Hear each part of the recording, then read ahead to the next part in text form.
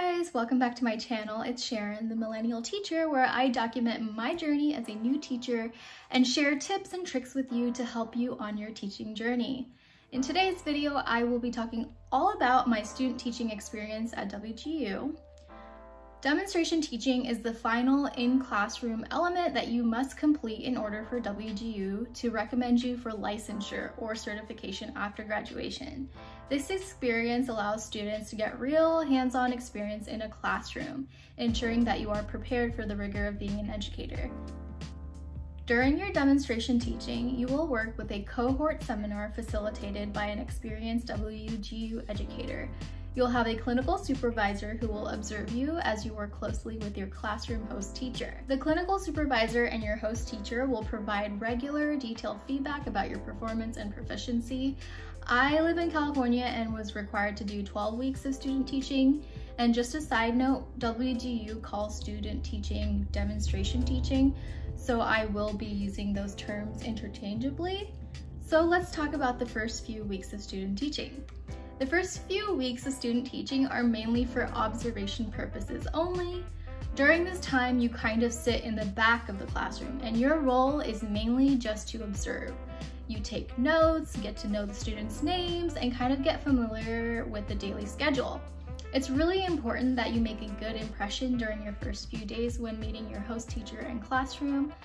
And my student teaching experience took place at an elementary school, and my student teaching placement was for 4th grade. So there were 28 students in my 4th grade class, which is actually quite large for an elementary classroom. And during my first few weeks, I wanted to make sure to memorize all 28 students' names. And this was really tricky though, because all the students were wearing face masks and there were several students with the same name. But luckily I was able to get it memorized by the end of the first full week. After the first few weeks, you'll slowly start to take more and more responsibility in the classroom. During your 3 months of demonstration teaching, you will be required to record and submit 6 videotaped lessons.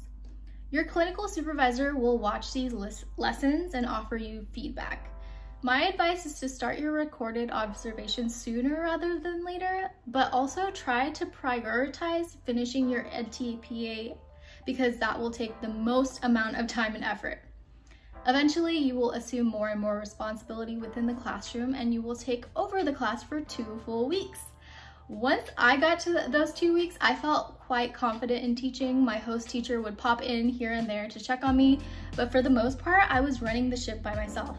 This part was a little bit tricky since the kids knew that their teacher was gone, so they did try to push the boundaries a little bit and test me, so to speak, but I just kept reminding them of the classroom expectations.